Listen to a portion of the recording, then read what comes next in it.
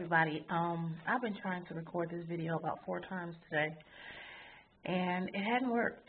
I'm supposed to talk to you about worry. I believe I'm supposed to talk to you about worry, and I think I've been trying to do it so right, and I've been trying to make sure my hair looks right, and I've been trying to make sure I look okay with or without my glasses. I was trying to make sure I was okay because I don't have any eyeliner on. You know, that's all I wear is eyeliner and lip gloss. But the purpose is really to just get the things out. And then as I was thinking about all those different things I was concerned with, there was worry. There was worry.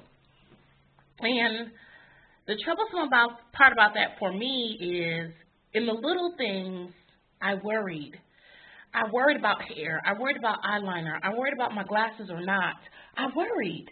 Now, that's worry, and everyone's probably saying, well, no, that's just making sure you look okay.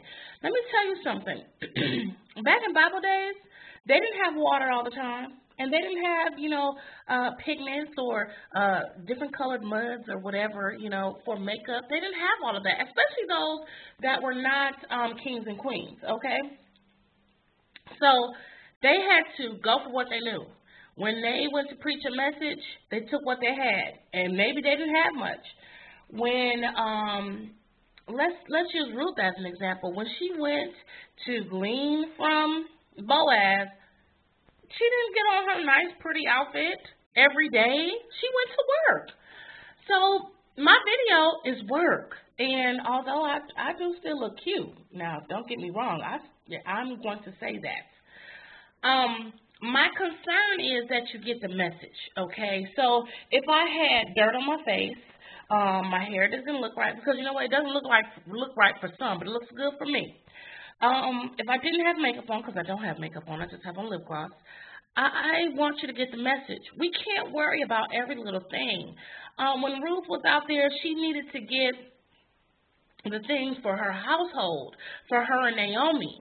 When Esther did what she did and wanted to be queen, she did what was necessary for her home, for her life, for her people. And there were some times where she went with the ugliest face to see the king. And you know what? There was Mary. Mary traveled on a donkey to have Jesus. There were many women, again, that were not part of royalty that looked any type of way. And I'm not saying this to talk about beauty, because that'll be a whole nother video.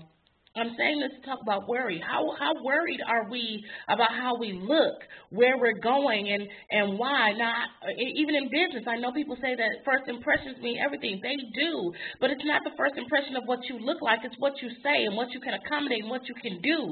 If you don't have a good 30-second video, you don't have anything. Or not a 30-second video, but if you don't have a good 30-second speech, elevator speech, what they call it, somebody has moved on. You could be super fine.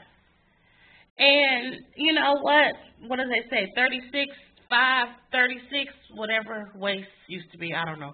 But you could be all of that and not have this to share a message, to share what needs to be shared.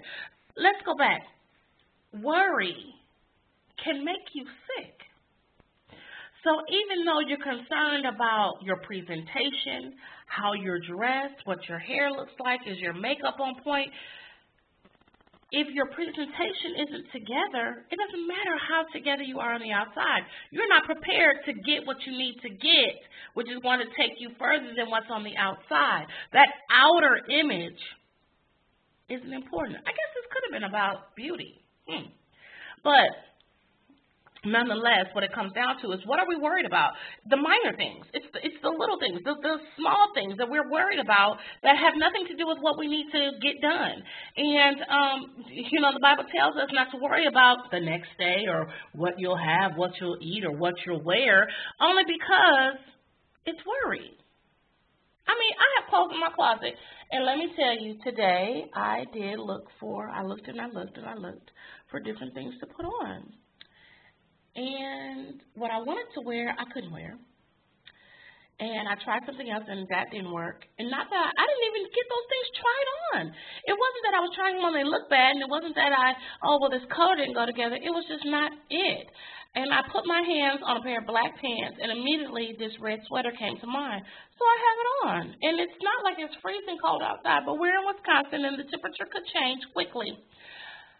The concern or the point I'm trying to get across is that I had a worry about two outfits that was really unnecessary when I just put on what I need to put on. When when I say different things about myself that tell you who I am, or I'm trying to tell you who I am, it really doesn't matter what comes out of my mouth. It really matters what I'm doing, how I'm living. It's very important that when I share with you that worry is not good for us, I have to share with you that I'm not worried.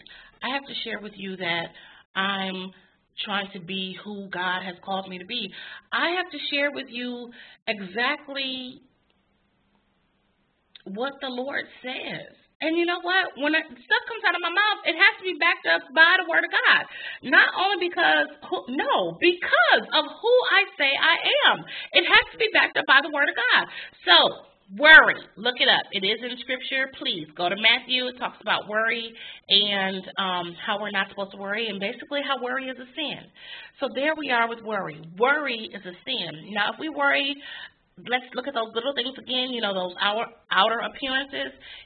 That can also lead to more sin, because why? You're concerned about what people think instead of doing what God says. And when you do what God says,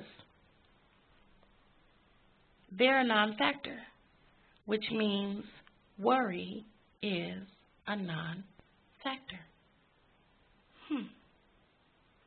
Who's going to catch that?